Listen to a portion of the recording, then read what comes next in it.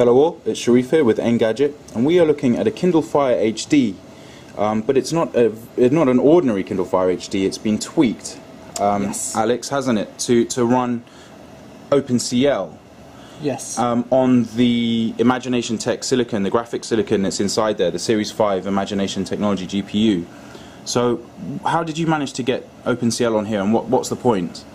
So we've worked closely with Amazon and TI to be able to offer OpenCL and prove that it's able to run on mainstream devices today. So we can do clever things like game physics, and we can actually increase this to 3.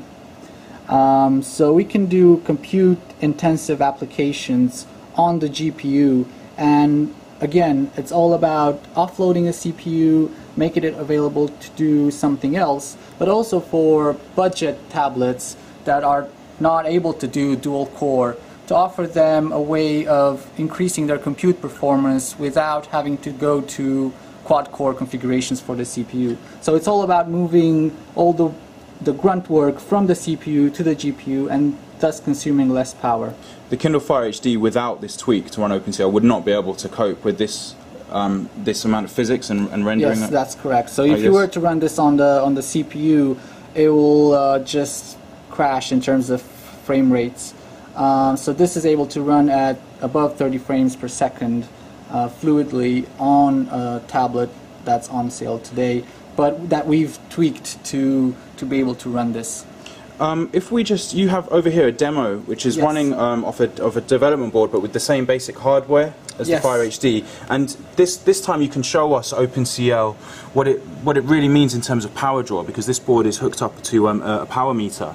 So so you can prove to us, why this would be good in the Kindle Fire HD if Amazon ever came around to putting it in. Yes, that's correct. So what we're currently looking at is an OpenCL image processing demo running on the GPU. And you can see here that the CPU's become completely offloaded. The CPU 0 is at around 5%, while the other one is completely unused. And the frame rate is at about 44-45 frames per second. And again, it's consuming 3.5, 3.6 watts. And this is running on our PowerVR GPU. If we switch that and run it just on one CPU, you'll see the frame rate dropping immediately to 15 frames per second. The first CPU becomes completely loaded at about 95%. So it's maxed out. So just to explain, the processing, the work that's being done is this image processing, changing the sharpness, the brightness of this image of the monkey.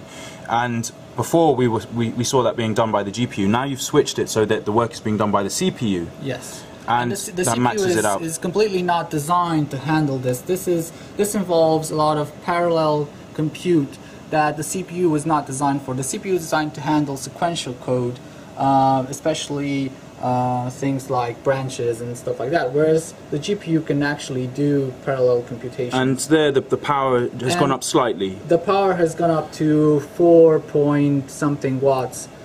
So more power for less performance with the CPU. And even if we switch it to a dual core configuration, both of them are again maxed out. The frame rate is slightly up, but it's still not very high. It's around 26 frames per second. But when you look at the power, it's increased to over 5 watts. So that's a huge deal on a mobile device battery. So if you just make a simple calculation, we're saving about 1.5 watts. And if you multiply that with, I don't know, 5-6 billion phones and tablets today, that saves you a huge amount of power.